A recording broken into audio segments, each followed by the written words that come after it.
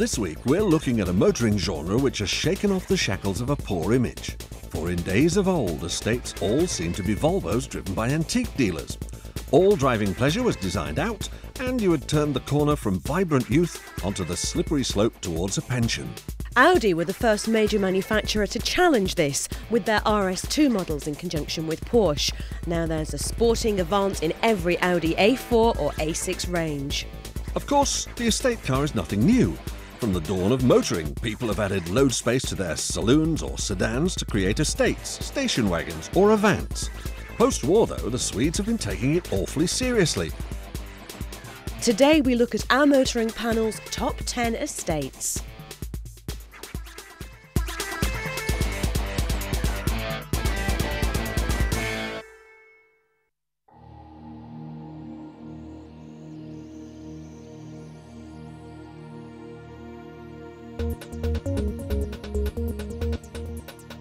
In at number 10 is the rep's favourite workhorse, Vauxhall's Vectra, designed with long motorway journeys in mind, which is just as well, because it gives a driving experience as thrilling as daytime television. But as long as you're doing those plodding motorway jaunts with your wares, the Vectra does the job well enough. The latter versions are better for the driver, but all carry enough space out back to be competitive.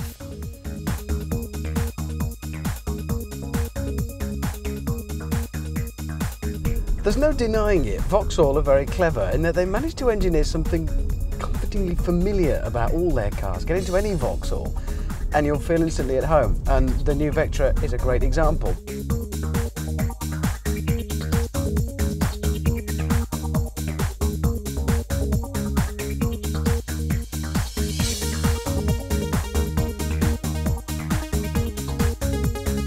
Dave.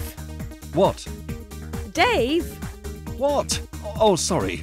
Well, it's hardly the most exciting choice. How about our number 9 then? If the Vauxhall seems a little dull, the new Renault Laguna offers a little Gaelic flair.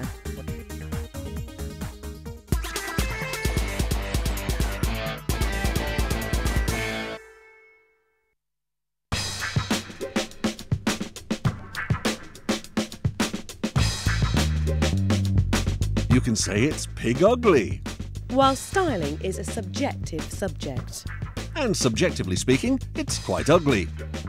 While some will find it an attractive alternative, a bold attempt to break free from the blandness which permeates this class of car. It's the new Renault Laguna 2, taking over from one of Renault's most successful cars ever. Now I want you to watch this very carefully, because we're going to use the special Ritchie slow-mo cam in order that you can spot one special detail, or more particularly one detail that's missing. Note, the car was locked. I didn't use a key. I used this nifty little key card. No fuss, no bother, press the button and go. The new Laguna aims to knock the class-leading Passat and Mondeo models off their pedestals with keen pricing and groundbreaking technology. Here Renault have really pushed the boat out. Keyless ignition is just one of the gizmos, while the company also promised a comforting ride as well. Unfortunately for a model set at taking on the Mondeo and Passat, the build quality does let the Laguna down. It lacks rigidity compared with German offerings, and it's ugly. No, it's not. Is so. Is not.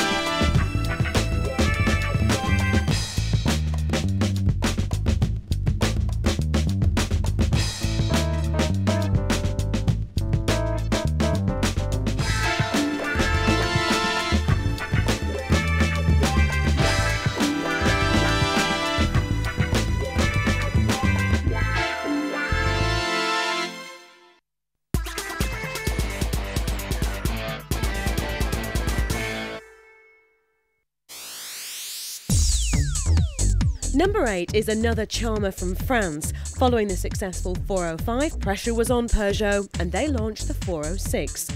The result is a car regarded by many to set the class standard in terms of ride and handling. Unlike many designer estates, the 406 has a boxy rear end, so you can still manage those large, boxy loads. It still manages to look attractive, though. Inside, things are a little bland. Peugeot have always invested more on their body shapes and chassis than the place you spend most of your time in, and it shows. Everything you could want is here. Even satellite navigation will be standard on some models in 2001, but it's just not a very exciting place to sit. This new engine has definitely improved the low down torque. It's a car that's got a reasonable degree of performance.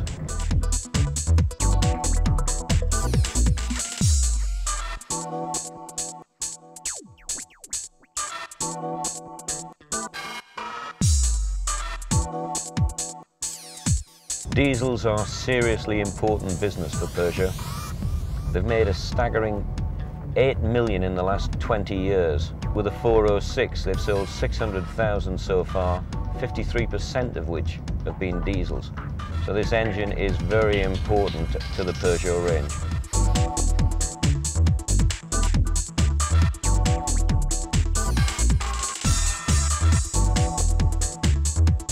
Overall, it beats the Vectra on everything but sales. And it beats the Renault on build quality. But it is still a little long in the tooth and possibly too bland to climb any higher in our chart.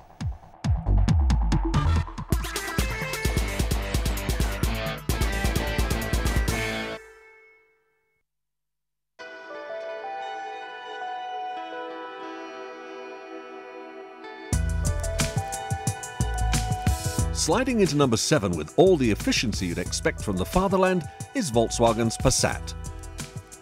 If you want a car the size of our previous 3, but with the build quality and feeling of solidity from a class up, you could do worse than start here.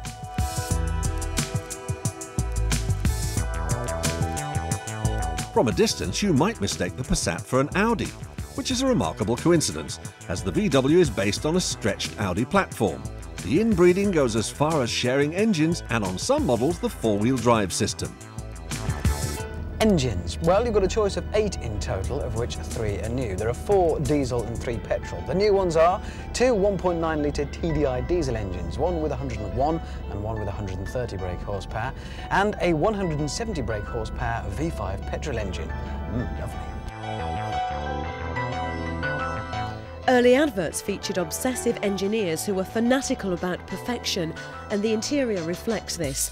High-quality plastics and materials abound. Loads of mid-range, all the punch you'd expect from a good modern diesel. That allied to plenty of power and not bad economy either.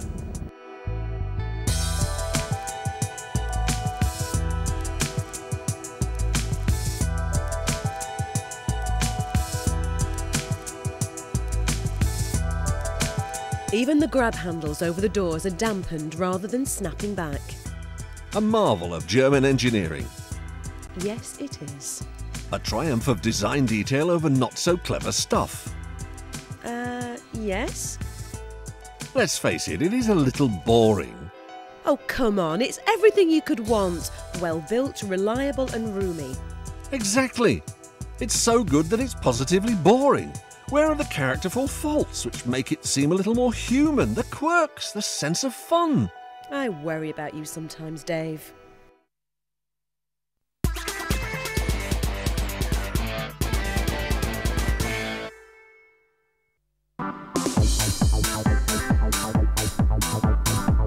In the best tradition of there ain't no substitute for cubic inches, we move up a size with our number 6, the Vauxhall Amiga.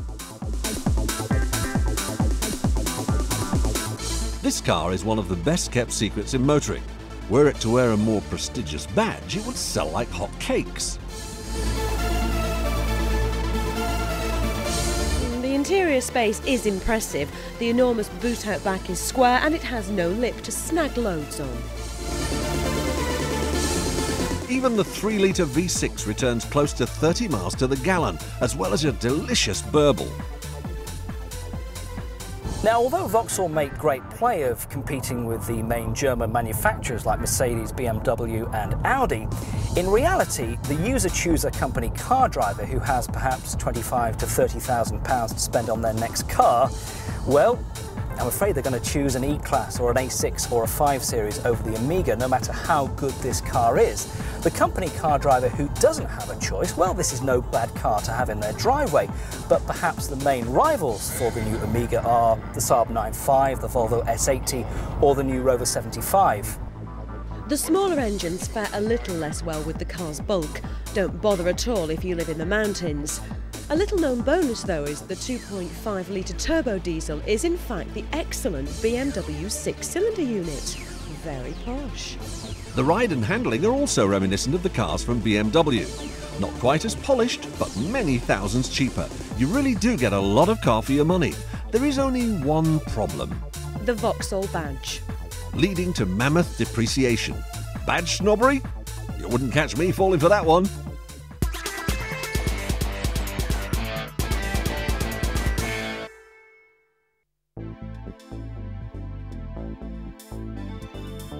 In at number 5, and now we're talking the Volvo V70. How can you seriously consider an estate without looking at a Volvo? Badge snobbery, you wouldn't catch me falling for that one. I shall rise above that comment. There is no surprise that a Volvo is in our top 10 estates, but it says a lot for the cars above it if the V70 gets a lowly 5th slot. Over the last decade, Volvo have exploded the myth that all their cars are as boxy as very boxy boxes that handle like a box riding on a blancmange. If anything, you'd probably not be wise to use your V70 to take that cross-country run to your dentist for a set of fillings. The ride is firm, verging on the sporty. Yes, I did say sporty. The biggest surprise, though, is the fun you can have driving this heavy load lugger. The firm ride pays dividends when you wish to move more quickly down your favourite road. Motorway runs are refined, making this a viable alternative to more prestigious marques. That said, you do pay at the petrol pumps for the weight of this safety-conscious wagon.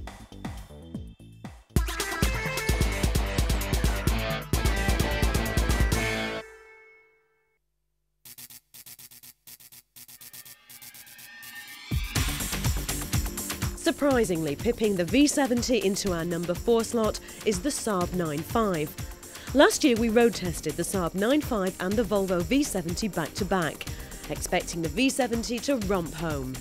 But no. Firstly, the 9.5's softer ride makes the Saab a more relaxing place to spend time. While we're sitting inside, the interior has better quality plastics and is a more attractive design. Outside, the shape, while less bold than the Volvo, is more sophisticated. Not bad for a car on a stretched Vauxhall Vectra platform. Get away!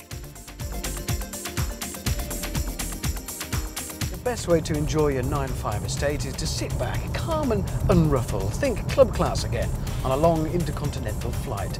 Just reserve that acceleration for takeoff and maybe a bit of overtaking. But be warned, when you do come to land, you might find the brakes are a bit of a surprise. It's not that they're not there, they are, but you will have to give the pedal a bit of a prod. Since General Motors took an interest in Saab, the Swedish company has been using floor pans from Opels as the basis of their current designs. Well, I'll be a... Yes, I've heard that. Funny. The 9.5 comes with a choice of 3 engines, all of course turbocharged. You get the base 2-litre model, this 2.3, and a 3-litre V6. This 2.3 produces 170 brake horsepower. Acceleration is pretty good, around about 9 seconds 0 to 60, top speed of 140 miles an hour. Now, it does use a drive-by-wire throttle. Linked with this 4-speed automatic box makes acceleration very swift and rapid.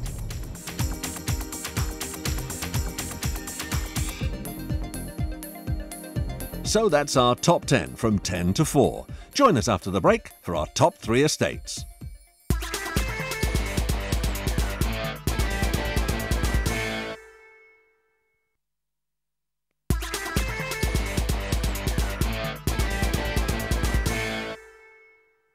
Welcome back to our top 10 estate cars. Having moved from 10 to 4, we now enter the realm of the heavy hitters. And they don't come much heavier than our number 3, the Mercedes E-Class. The perception of weight is emphasised by the hewn from granite quality, as well as the imposing rear overhang which liberates extra load space. Of course, Mercedes have a similar history to Volvo as far as estates and safety are concerned, so you can rest assured that this car scores highly on both counts. However, like our Swedish friends, even the sportiest E-Class fails to get the pulse racing as a driving experience. But Dave, you don't buy an E-Class if you wish to emulate Sterling Moss. For most owners, the allure of this car is the three-pointed badge and the prestige it brings. It attracts badge snobbery of amazing proportions. Yet of our 10, the Merc holds its value from new the best. Overall, the E-Class is here because it is a Mercedes, and it carries all the benefits we've come to expect from the Stuttgart firm. There's nothing to get excited about, but everything asked of the E is dispatched with Teutonic efficiency.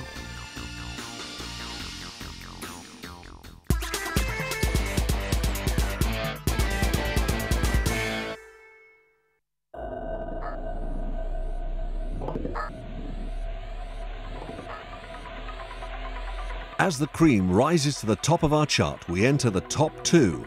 Our panel had a hard time choosing between our top contenders, but pipped into our number 2 position is the BMW 5 Series Touring.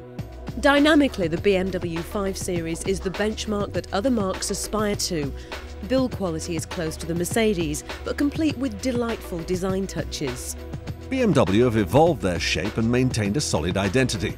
The double kidney grille and twin headlamps are staple ingredients in the BMW lineage. As is a well-balanced rear-wheel drive chassis. From the 518 through to the 6-cylinder models, the mighty V8s, there isn't a bad engine in the range. All are smooth, and once past the 4-cylinder models, the performance is electrifying. The ride and handling match the ride and quality of the engines. Any car which makes the driver want to drive just for the hell of it has to be good. The 5 Series is that good. No journey is a chore, and a well-appointed cabin adds to the pleasure. The high-quality plastics and switchgear combined with excellent ergonomics.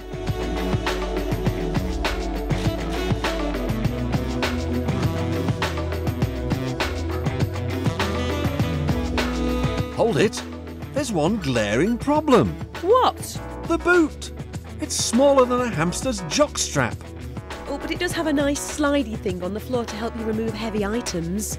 Yes, very nice, but this is the top 10 of estates. And so far as boot space goes, the 5 Series, sexy as it is, can't hack it. The boot is tiny. Fair enough.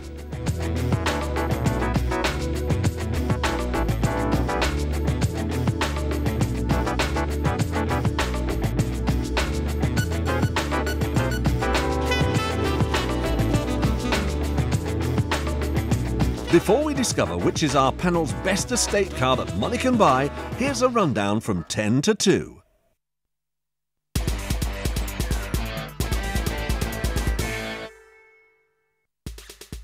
At 10, the Rep's favourite, and if you want to buy British, rush out to buy one while they're still made in Luton, the Vauxhall Vectra. At 9, an electronic tour de force in the new version, or quirky alternative to the Mondeo in the old, the Renault Laguna. At number 8, classy to drive but starting to show its age, the Peugeot 406. At number 7 is the extremely well-built Passat, which wants to be an Audi when it grows up. Underrated at 6, the Vauxhall Omega brings a BMW or Audi driving experience down to Vauxhall prices. A heavy hitter at 5, the surprisingly talented but thirsty Volvo V70. Shock of our 10, a surprising entry at number 4, the Saab 9.5, Sweden's best-kept secret. Moving up a class at number 3, the Mercedes E-Class, hewn from granite build quality but lacking soul as a driving experience. And at number 2, the best driver's car of our 10, but lacking that crucial boot space, the BMW 5 Series Touring.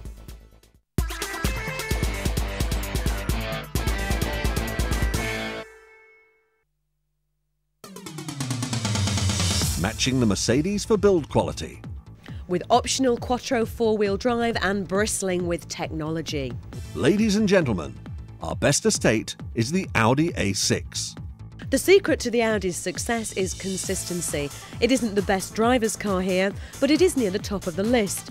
It doesn't quite beat the Mercedes on build quality, but you'd be picky to find fault with the Audi. Similarly, it takes on the pair as a practical load lugger, with strong location points for heavy luggage in the large square boot. Yet here you'll find carpet which, although hard-wearing, wouldn't disgrace a posh house. The Quattro drivetrain we mentioned earlier is just one of the special engineering features that will surprise and delight. Yet it isn't faultless. Although the chassis is extremely competent and you always feel relaxed, it doesn't feel alive as the BMW. Even the grippy Quattro versions seem to have limits that you can't explore, and you feel the car's driving you rather than the other way round. The A6 is a very impressive drive. That huge engine provides seemingly limitless thrust.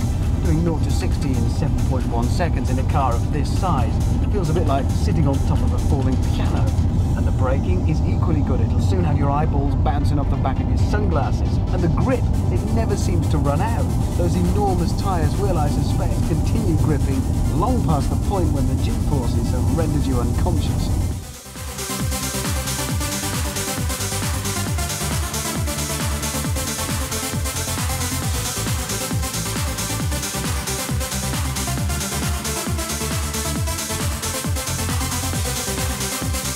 If you cover great distances, this is ideal because you climb out of the A6 feeling as fresh as when you got into it, as do your passengers. This is obviously what Audi had in mind, making it a very worthy number one.